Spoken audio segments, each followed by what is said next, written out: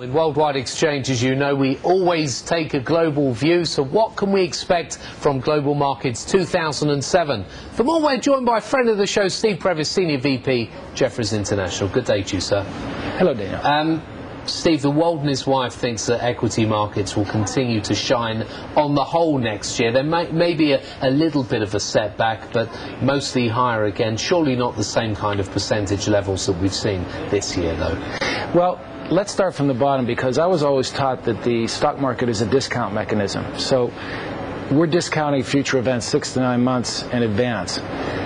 The market now has been on a 45-degree angle going up for the last 6 months.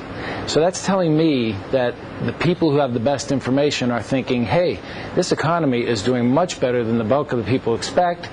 We're discounting now some pretty good economic numbers going forward for the next 6 to 9 months. Having said that, I think short term there could be a little hiccup, nothing major, but what the market's telling me is earnings are going to look good, the economy's going to look good.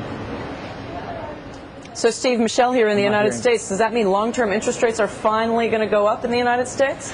Well, contrary to what the popular opinion is right now, after what I just said, if the economy is doing much better than people originally thought, I think interest rates are going to go up and not down. The thing that's important here, I think the real issue, is that we don't have the transparency of looking at the money supply figures anymore. Because we don't see those money supply figures, it's the liquidity that the Fed is pumping into the market that's the important thing. If you recall back in the late 70s, early 80s, when Paul Volcker was the Fed chairman, the way he curtailed inflation and cut back on spending was he just took the money away from people. And as a result, interest rates went up to 18%, but if there was no money, you couldn't do anything. And I think that's the big issue here, is how much liquidity there is all over the place. Remember the numbers we've talked about before, the deals that private equity funds have done, the cash balances of S&P 500 companies are higher now than they've ever been in the history of the S&P 500.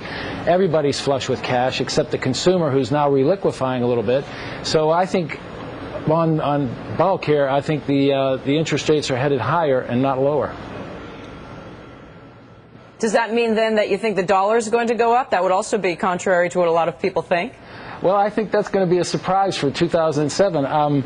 You know, everyone keeps saying the dollar is going to go lower, the dollar is going to go lower, but that's not what's happening. The dollar is actually slowly ticking higher here, and I think it's because people realize that interest rates may in fact be going higher. The economy is stronger than people originally thought, excuse me, and that the dollar might be the place to be for the foreseeable future.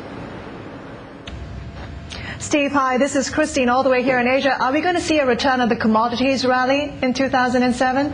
Well, I tend to take a pretty broad view of this, and I think commodities are in a secular bull market. I think we will see higher commodity prices. Remember, oil prices led the way up. Now we're going to get the rest of these commodities starting to move. We had to move in metals. Now I think you have to keep your eye on soft commodities like coffee, cocoa, sugar, orange juice, cotton. The grain market, I think, is about to have another big move up. We're running out of food, and as long as there's global demand for these things, I don't see the commodity market selling off in a big sell-off in a big way. Just remember, there are still 6 billion plus people and growing in the world.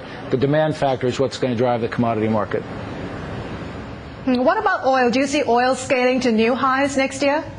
Well, yes and no. I think the possibility of a political event or disruption of oil supplies could send the oil market skyrocketing. Apart from that, I think the demand equation is putting a base under the price of oil right here that's going to last for quite some time.